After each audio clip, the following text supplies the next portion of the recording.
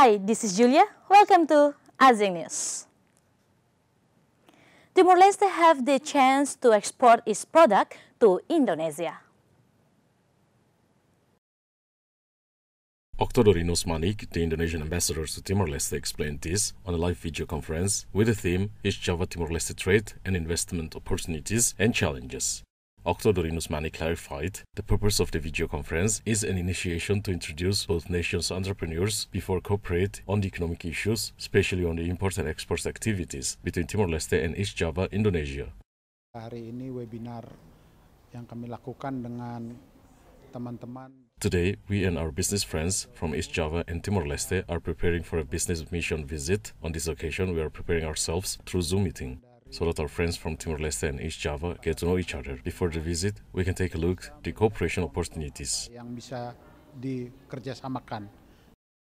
The Vice President of Timor-Leste's Chamber of Commerce and Industry, Kathleen Gonsalves, said services cooperation between the two countries is an opportunity for Timor-Leste to promote Timorese products in another country. Adheration of Timor-Leste to ASEAN as a member, it will open up a market for our tribe within ASEAN. There will be more and more opportunity. Plus Timor-Leste with establishment of our free trade zone, our industry park, all this will bring in a lot of business opportunity between, in particular, the two countries, Indonesia and Timor-Leste. We can open up opportunity to share with our business, share business with our business community, and to look at the opportunity that our country offers. The online video conference was attended by Indonesian ambassadors to Timor-Leste and Timorese entrepreneurs. Timor Resources Company continues oil drill progress in Suai. Andrew Serfson, the Commercial Private Advisory Director of Timor Resources, explained after his meeting with the Timorese President Jose Ramos Horta and informed Horta about the oil well drilling progress in Suai, Timor-Leste. The meeting was very fruitful.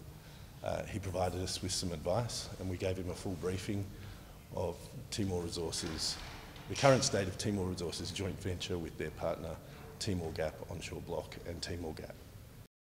In 2015, Timor Resources Company, contracted by the Timor Gap, a state oil company, based on a Ministerial Council resolution, and in 2016 established an agreement with the government to become a partner in this oil project.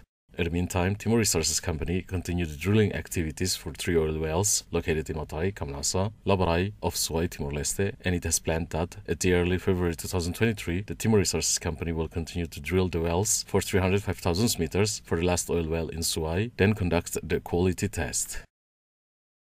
Timorese President urges Timorese youth to continue to learn and participate in the country's development. Timorese President urges the young Timorese to motivate themselves and continue to learn from the developed country's experiences in order to prepare for a great future. Horta expresses that after participated and launched the Young Southeast Asian Leaders Initiative program at the early of February 2023.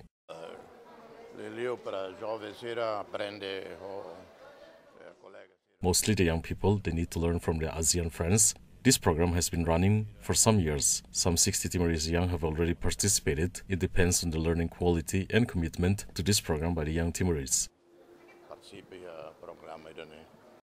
In addition, Tom Daly said this program has been previously organized by the organization in Southeast Asia, including Timor-Leste, to invest in priority areas to support the development of the country.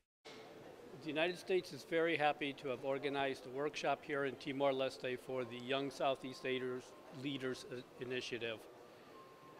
This is a program that was started in 2013 and started to include Timor-Leste in 2018. This is, sorry, go ahead. Altogether, there are delegates from the 10 ASEAN countries in Timor-Leste totaling 50.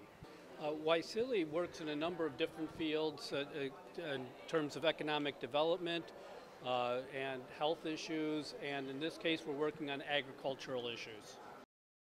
Now the United States of America started to promote the experience and training for 50 young people through the empowerment of economic entrepreneurship, social entrepreneurship, education and environment event. This program was launched in 2013, then Timorese young people had the opportunity to participate in a conference at the Southeast Asia level. China will continue support Timor-Leste for export. After a meeting with the Timorese President, Jose Ramos Horta, the Chinese Consular Minister in Timor-Leste, Xu Danyang, said China ready to continue support Timor-Leste to export local products, especially coffee, to the international market, as Timorese coffee product is unique and have a good quality. And we will introduce more Timor-Leste product, such as coffee, to China. And during the 2021, 340 tons of Timor-Leste coffee exported to China, up 140% year on year. I think it will have a better future, and the Chinese market is very huge for Timor-Leste. And we also talk about other things. And President Horta said that Timor-Leste government will adhere to one China principle and respect sovereignty of China, and want to promote our bilateral relations to a higher level. Xu Danyang added that the Timorese president is very grateful to this program to increase Timor-Leste's economic growth so it can ensure long-term food sustainability. Previously, China has supported $70,000 to increase the coffee production in Timor-Leste. During 2021, Timor-Leste exported 340 tons of coffee to China, or with 140% year-on-year. Then the Chinese businessmen whom in Timor-Leste will continue to support the promotion of Timor-Leste's coffee. Malaysian Prime Minister have a meeting with the Philippines President.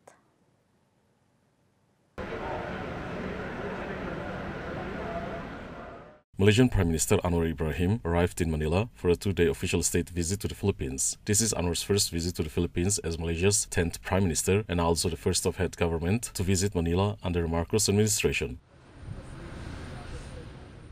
During his visit, Anwar and Philippine President Ferdinand Marcos Jr. are set to discuss areas of mutual concern such as political, security and economic cooperation. Anwar is also expected to hold a public lecture at the University of the Philippines before he leaves Manila. Malaysian Prime Minister says Myanmar crisis affecting regional security.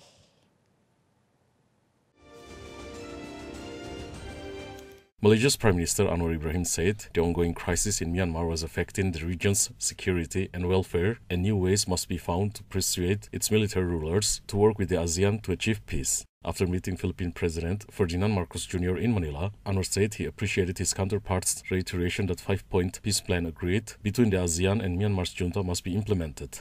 We agreed to continue our cooperation on political and security matters, rekindling the joint commission meetings and joint initiatives to combat transnational crime and terrorism. Myanmar has been beset by social, political and economic chaos since its military overthrew an elected government in 2021, while the 10-member bloc of ASEAN has barred Myanmar's generals from attending its high-level meetings. Malaysia, a vocal critic of the junta, has called for a stringent action. The generals have reacted angrily to what it calls interference by ASEAN members. Vo Van Thuong sworn in as Vietnam's new president.